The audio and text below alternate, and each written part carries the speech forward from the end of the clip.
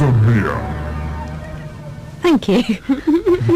My heart is warm and I'm feeling all lovey and squishy inside. Why? Why? Because, thank heavens above, the Midlands is producing great bands again. Like Pop Will Eat Itself, like lots of other bands, like the Jerry Colvin Experience, a great band. You've seen them, haven't you, Matt? I have, they're brilliant. They're absolutely wonderful. Excellent. And Pop Will Eat Itself are in the charts. Are they really? They are in the charts, indeed. What number in the charts are they, Paul? Unfortunately, I have no idea because I didn't hear the chart tonight, but I know last week it was 32. 32 last week, and I assume they will have gone up this week. That's wonderful. It's from their forthcoming album, A Cure for Insanity. The Pop Will Eat Itself, Cure for Insanity, that's what it's called, isn't it, Paul? And it's out a week tomorrow. Just a quick reminder of the competition. The competition this week is, how many sides does a dodecahedron have? How many sides does a dodecahedron have? If you've had trouble getting through, now is your time to ring because nobody's calling at the moment. You could ring yourself a BBC Radio in the Midlands goodie bag. The number to call for that and for dedications and hellos is 021 if you're outside Birmingham, 432 2000. Amanda's got a bit of a hello, hasn't she? I do, actually. Clive came in with this one, and apparently Robert Harrison in Derby would like me to say hello to him because he says that he thinks I'm adorable. Oh, we all think you're adorable. That's very sweet. Thank you very much, Robert, and hello to you. Oh, that's lovely. Relationships being built here live on Samantha's Sunday night party. Now, I was just talking to you about Pop Will Eat Itself, who are in the charts. Another band from Birmingham who will be in the charts very shortly, mark my words, are Ocean Colour Scene. Here is their new single. I finally got it. I sweated blood, sweat and tears to get this. I had to fight and scream and shout. I almost had to buy it. This is Ocean Colour Scene, their brilliant new single, Sway.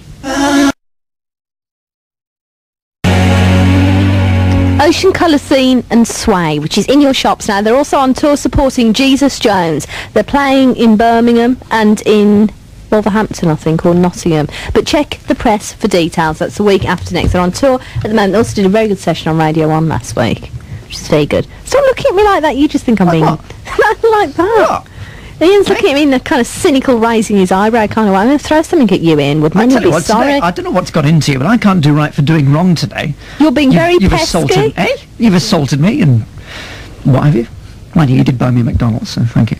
That's the kind of girl I am. You've been very pesky. You were horrid to me in your link at 7 o'clock. Listeners, if you don't listen to it, you should listen to Ian Wood at 7 o'clock when he comes out of the top 40 and into Pat Diwali. And sometimes it works as well. Sometimes it works. Sometimes it doesn't. That's even more funny. But Ian was very mean about me at 7 o'clock. You were horrid and I hate you for it. Mandy, tell me, what have you been to review? Mandy Richards. Oh my goodness! They're coming thick and fast this evening. Oh, I was quite put off my stride for a moment then. Thick anyway. Sorry? Thick anyway. I went to see I just threw something at Ian. It was something big and heavy. that missile being thrown across the studio. Right, this week I went to see a film and I went to see Ghost. Ghost! I went to see Ghost. This is the film that proves that Patrick Swayze isn't just a dancing bicep and that Demi Moore is more. Mrs. Bruce Willis, sorry. Oh, my goodness. This is Samantha being green. Recycling her jokes. Another one. Yes, absolutely. I didn't see Patrick Swayze. In fact, I have never seen Patrick Swayze. I think he's horrible. My mother anything. lusts after his bod. She says, oh, that Patrick Swayze gives me itchy teeth. Goodness, he didn't have that effect on me, I think he's horrid. He's got little eyes. I probably, he's not my type, but he was quite good, actually. He was quite good actor-wise in this. Anyway, Ghost, it's Certificate 12, and it stars Patrick Swayze and Demi Moore. Demi Moore. Demi Moore. Because that's how Barry says it, isn't it? No, that's how it's pronounced, and don't talk to me about Barry like that. It could be Demi, and why not? Listen, man, you're taking on thin ice here, matey. I like Barry Norman. He's very sweet. Well, not my type of a guy, my kind of guy, but hey, everyone is attracted to whoever they like. Beauty's in the eye of the beholder. Are you saying that Barry's not the best looking man in the world? I'm saying that if he would... I'm saying that I would... Well, you're losing, Mandy. I'm saying that There's I no wouldn't way you're fight getting over out of him. this. Why? I would let you... because he's a little bit old for my liking. He's quite sweet, though, in a kind of... Don't patronise Barry. Get on with your review, Mandy. Uh-oh. Anyway, I think he's adorable, especially when he says, and why not? He never says it though, Rory. Bremner made that up. Barry doesn't say that. He told me because I asked him. Yes, along with what his favourite film was. No, I quite understand. We all go to pieces when we meet somebody we admire and love dearly. Carry on, Mandy. Anyway, Patrick Swayze and Demi Moore star in Ghost, and also starring with them is Whoopi Goldberg. Whoopi Goldberg. Whoopi Goldberg. And really, I'm in a little bit of a dilemma here, because I want to tell you about it, but if I tell you what happens, it'll spoil it. I just don't want to... I can't say. But the thing is, basically, there's a ghost in it. But there is some. Do you want me to tell them what it's about? Don't, because it'll spoil it. It's a really good film. It's really, really good film. I really, really enjoyed it. It's been the surprise box office hit in America, hasn't it? Yes.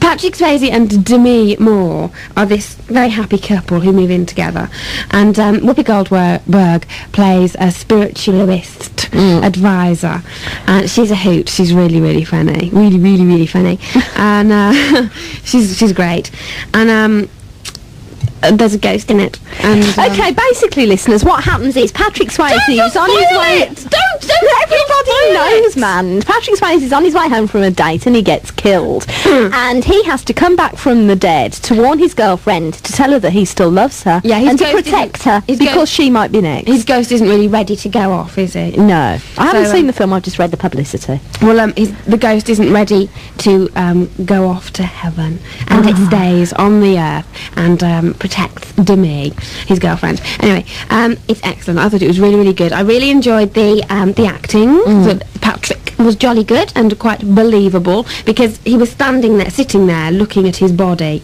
pretty horrified at the prospect of being dead. And I'm pretty horrified every time I look at Patrick Swayze's bod. Oh no, he hasn't got that much. His body's okay. It's just his face. So that was quite believable. I thought he was quite good, and also some very tear-jerking. Well, I've heard that it's the kind of film that I wouldn't go along to see if wild horses dragged me there. But everybody says it's great. I don't think I'd like it. I thought the special effects were very good, and the sound effects. What was Whoop like? She was brilliant. I loved her. But I've never, you see, again, I haven't seen her do anything else. Haven't you seen her in Colour Purple? No. And apparently she's the same each time she does a part. But it was brilliant. It was well cast, and I thought it was very good. I thoroughly enjoyed it. So you would recommend that people go and see it? I would definitely recommend it. Aww. It was good. I shed a tear. I shed a little one. Well, it's supposed to be brilliant, so those people that haven't seen it should go along and see it. And those people who haven't seen Presumed Innocent yet, go and see Presumed Innocent. That's all I can say. That was good. Now, the next record, have you finished? I have now finished, thank you, yes. Oh, good.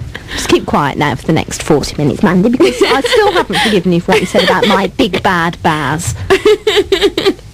Did you see Bob Holness in the News of the World today? I did, yeah. In which he claims that he was not academically very bright. I find that hard to believe. So what if he wasn't? He can still be a sex god and not very bright. Look at Arnold Schwarzenegger. I'd rather not. Okay. Now, the next record, my friend Soph asked me to play. It's her mum's memorial service day, and her mum's name was Zoe, and this is her favourite song. This is Burley Chassis and Diamonds Are Forever.